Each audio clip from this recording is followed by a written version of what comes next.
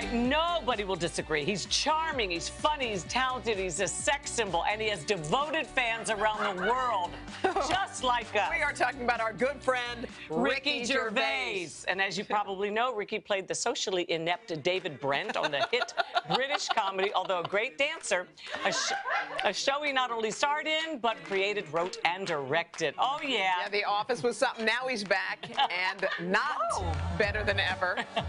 In the new film, it's called David Brent, Life on the Road. Take a look. Lothario, believe me, but he is the worst person around women I think I've ever seen.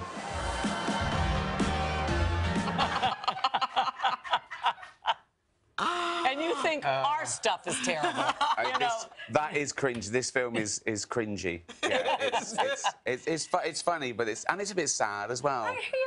In a nutshell, tell us about what David has now done since So now he's not the boss anymore. He's a tampon rep up and down the country, selling like urinal lozenges and all this sort of stuff.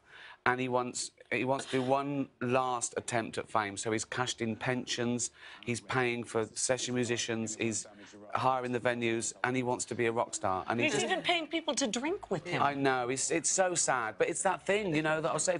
He wants to do anything to sort of be famous. So, you know, and this documentary film catches up with him, and he thinks it's going to be better this time.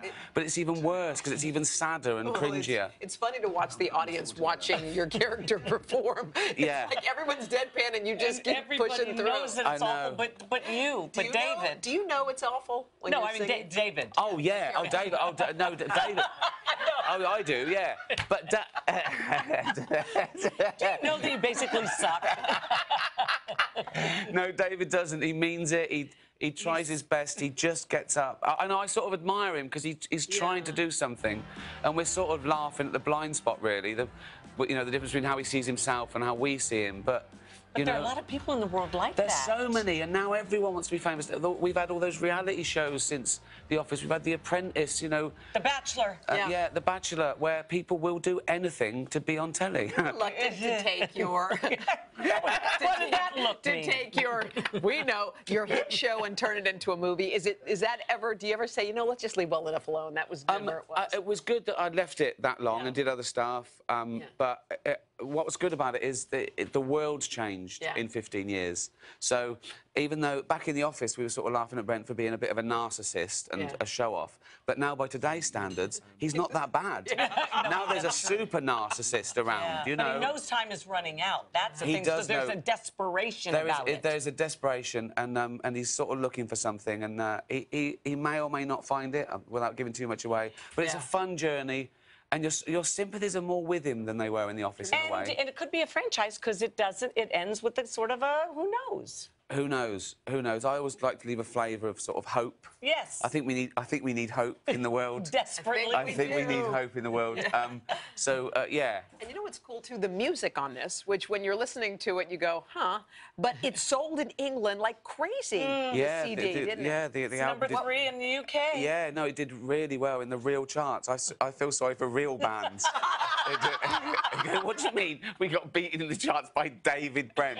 Imagine that. You've worked hard, you're a great musician, and a tampon rep, a fictional tampon rep beats you. Not even a real one. I know, exactly.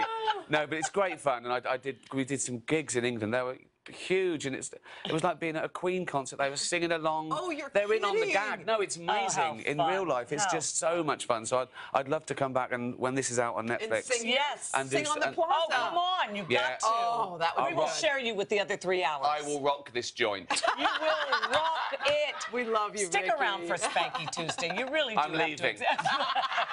It's called David Brent, Life on the Road. It'll be streaming on Netflix February 10th. You don't even have to, it's coming out the same time as the 50 Shades Darker. Yeah, you guys are out at the same time. I've got to watch it. I've missed it. I've got to watch that. There's 2 films they can watch. Hello, Today fans. Thanks for checking out our YouTube channel. Subscribe by clicking that button down there and click on any of the videos over here to watch the latest interviews, show highlights, and digital exclusives.